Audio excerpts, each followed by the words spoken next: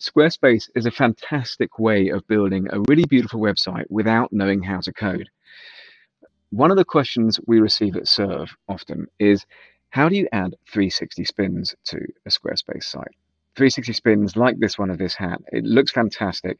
It really helps to drive sales because the customer understands what they're buying. Now, over in our Serve account, which is free to create and try, we have uploaded various spins. We're going to pick one of them and we're going to embed it into our Squarespace site. There are 2 lines of code that we need. We're going to copy this first one here, the div, and head over to our Squarespace admin. We've already logged in here. This is the page we like to add it.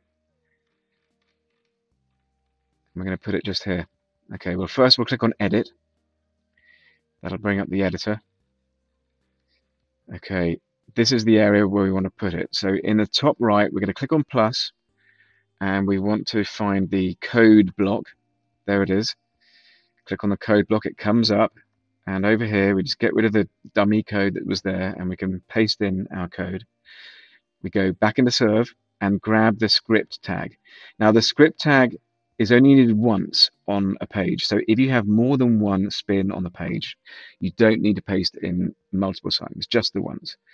Okay, we're going to click save. Now it doesn't display automatically because it's a script, and Squarespace doesn't show that by default. You can click to preview and it will fetch the spin and show you.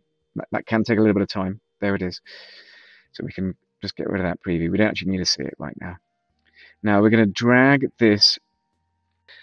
Spins are responsive by default, so you don't actually need to add any code that specifies the size. It'll just automatically fit to wherever you put it. So we can save it. We'll show you in a minute just how to set a fixed size if you want to. But for now, we've saved that, and now we can go and take a look. This is our page. This is how it looks on the live page. We can just refresh this, and when it refreshes, we'll see our spin on our page. And there it is. So that's how to add 360 spins to Squarespace. If you want to go and start doing that right now, head over to serve.com and create your account.